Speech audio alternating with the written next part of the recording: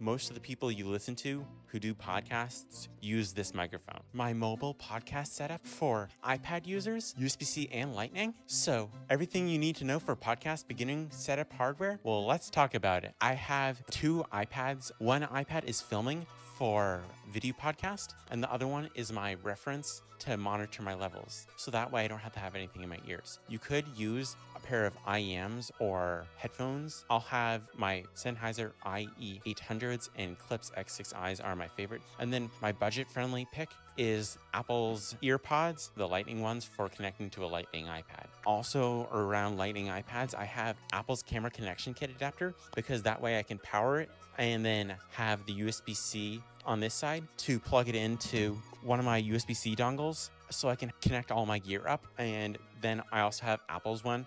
This one's the Intech one, and this one's the Apple multi-port adapter. Tip, if you're doing this by yourself, get one of these. These are a Bluetooth remote. I just have the Joby one. And so that way when you click it, you can have it sync to multiple devices so you can have it be the exact time so you don't have to worry about syncing issues. Or you can, of course, do the loud clap and see the waveform when you're podcast editing on your iPad. Earmuffs are great if you're in a noisy environment and you're trying to edit podcasts on your iPad. It blocks out a lot of the background room noise. Is better than active noise canceling headphones in many regards when paired with like an IEM. And then 1/4-inch jack adapter, so I can either monitor while I'm recording auditorily, or I can plug in a shotgun microphone if I want to have podcasts with people that don't want to have to get wired up or don't have XLR microphones. This is only $20 and it has 90% of the performance of the Rode Pro Plus shotgun microphone.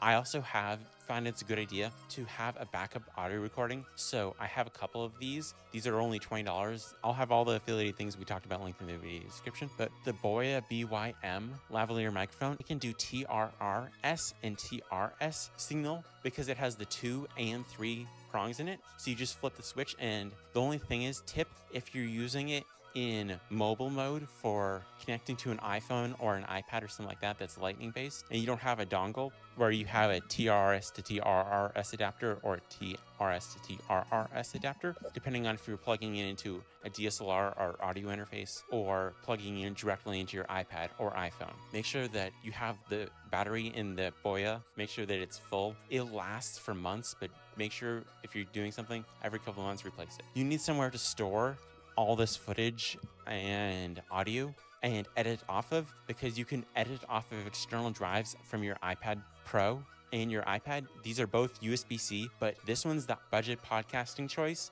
For storage, it's the Samsung T7. It's well known as a good value, but if you're looking to splash out on something that's Thunderbolt, because the new iPads have Thunderbolt, so it makes editing so much smoother, and this has a much bigger thermal envelope. But this one's IP67 dust and water resistant. This one, you can pretty much go anywhere. I'm currently at the beach, so this one you could throw in the water and not have any issue with it. It's crush resistant, all sorts of stuff. But this is a lot more expensive than this.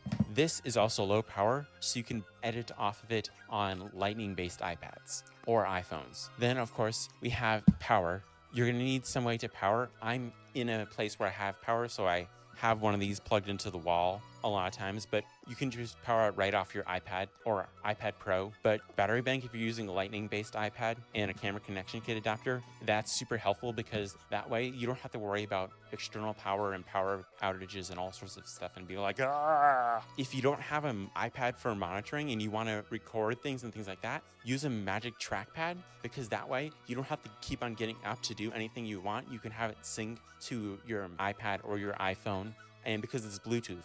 USB-C to lightning cable. This is for the Apple's camera connection kit adapter. And then Thunderbolt cable. If you were using an Apple Silicon iPad Pro with Thunderbolt, or it also works as USB-C, but as a general rule of thumb, I try and carry at least one Thunderbolt cable, because Thunderbolt 3/Thunderbolt 4 can do USB, but USB cables can't do Thunderbolt. If you're only carrying 1 or 2 cables, carry 2 Thunderbolt cables. They're a little expensive, so it's an investment. So I understand if you go with just regular one. If you're going with a USB cable, I would just recommend Apple's 2-meter one. You can go with a third party, but I've never had an issue with Apple's charging/data cables where I've had some calamities happen in the past, and you don't want to have to go up to somebody and be like, oh, sorry, we have to reshoot this because the cable malfunctioned or something. This is important. You're going to need a microphone.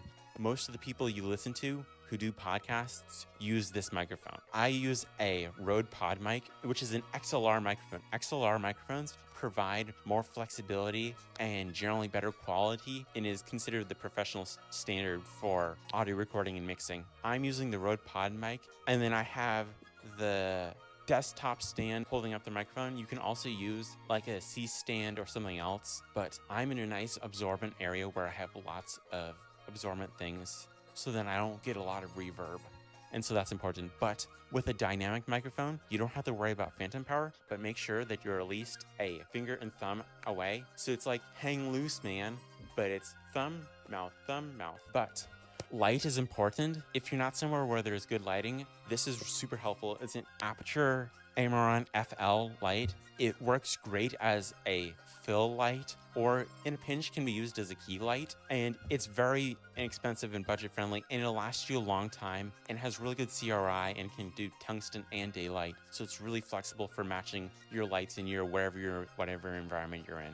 Because I currently have 2 lamps going, but then I also have another light right over here. That's the filling in the extra light if you don't have the luxury of using window light, because natural lighting is nice, but it changes really quickly. So if you're wanting to do podcasting, learning how to set up artificial light is an important skill. Stay tuned for a video I'll have on that.